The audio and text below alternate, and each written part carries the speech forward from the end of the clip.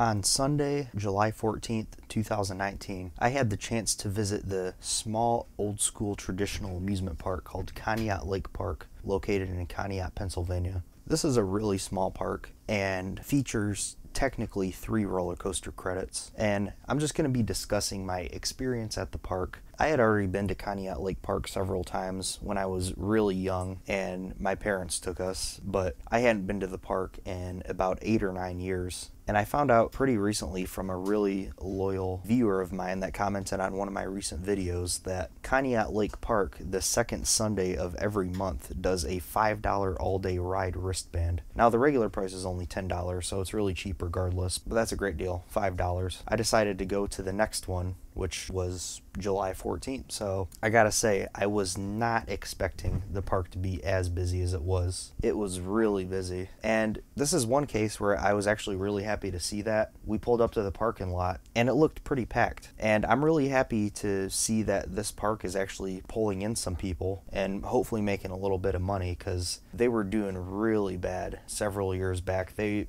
were closed down for 3 or 4 seasons from about 2007 to 2010. And actually, when I was a very young coaster enthusiast back in 2007, my parents took us to Conneaut Lake Park to help clean some stuff up. We just volunteered to help clean up the park a little bit. After it had closed down, it was a mess. And they've really made it look pretty nice. Nothing new really here, nothing major anyway. They haven't added any rides to this park in I don't know how long. I don't think they've added any new rides in the 2000s that I'm even aware of. If they have, they've just been simple flat rides. And this is a pretty nice park overall. They just have a lot of portable type carnival rides, and like I said, they have a few coasters. They have Blue Streak, which is their marquee attraction, the 1938 Edward Vettel designed wooden coaster. So it's pretty cool. It's a really fun ride. I might do a separate review on that in the future and just talk about it a little bit. Let me know if you guys would like to see that. If you guys want to see that, I'll be really happy to talk about it some more.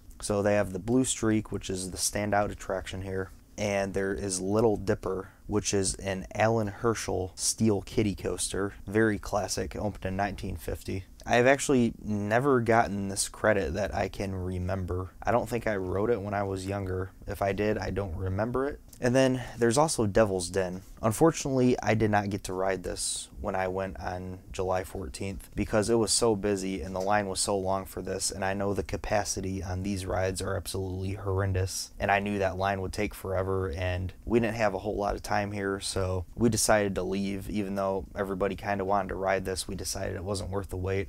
I've been on this a couple times when I was younger, and it's fine. It's a fun ride. It's technically a roller coaster credit, but it functions as a dark ride. But it's pretty cool. It just has lots of neon stuff and paintings and whatnot inside. Really classic ride. It's a classic Pretzel Amusement Ride Company manufactured ride, as a matter of fact. So pretty cool there. We ate some food here, and the food was pretty good. I was pretty willing to pay the prices here. Compared to a lot of bigger parks you go to, the food prices here are pretty reasonable. I still think some of the stuff is a bit overpriced, but it's not terrible. It's definitely a lot more affordable than a lot of other parks out there. And the food is decent that we had. We had some loaded fries with cheese and bacon and sour cream, and a funnel cake, and a couple chicken fingers. Altogether, we spent $18 for a drink and chicken and fries and a funnel cake, so not too bad. This is a park that you can absolutely just come to on the way to another park maybe, or just make a day trip to come out here and just knock out things in a couple hours.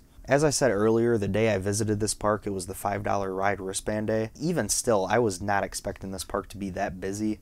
The times I've been here before, the park's pretty much been completely dead. In any videos or anything I watch online, there's barely anybody in the park. So I was expecting just to kind of go here and be able to marathon the Blue Streak and, just kind of do whatever. But that was absolutely not the case. Actually, one of the gripes I had about this visit, I don't know if they always run one train on Blue Streak. I'm guessing they probably do. They have 2 trains for the Blue Streak, and one of them is the original train, which I believe I rode in when I rode Blue Streak several years back. But then they also have the National Amusement Device trains, which they had running on the day that I went. And the original one was just parked I don't know if they ever run 2 trains on this, but with the crowds that day, they were only running 1 train, and also one of those rows was closed off for some reason. So only 16 people per train, and it takes forever, you know, for the ride to cycle all the way around and come back. So I waited about 45 minutes and rode the Blue Streak, and I'm really glad I got to ride it, but I only rode it once, and that was fine. I mean, like I said, I'm really glad I got to ride it. I only rode 2 other rides while I was here, the Music Express and the Carousel. The rest of the time I was at the park, I walked around a little bit, took pictures, we looked in a gift shop, and also a good chunk of time was spent waiting in the line to order food and then actually eating. So all in all, I spent about 3 hours max here. If you go on a regular day when I'm guessing the park isn't nearly as busy, you should definitely be able to knock everything out within a couple hours here. It's a really nice place, right on the lake. It's pretty nice looking, has a very classic old school amusement park feel because that's what it is. It opened in 1892, so it's one of the oldest in the United States. All in all, if you're looking for a park to make a quick stop to, maybe get a couple new credits, just spend a couple hours at on the way to another amusement park or just on a road trip or whatever, Conneaut's a pretty nice place to come to. You're not going to be blown away here. It's just a nice place to experience.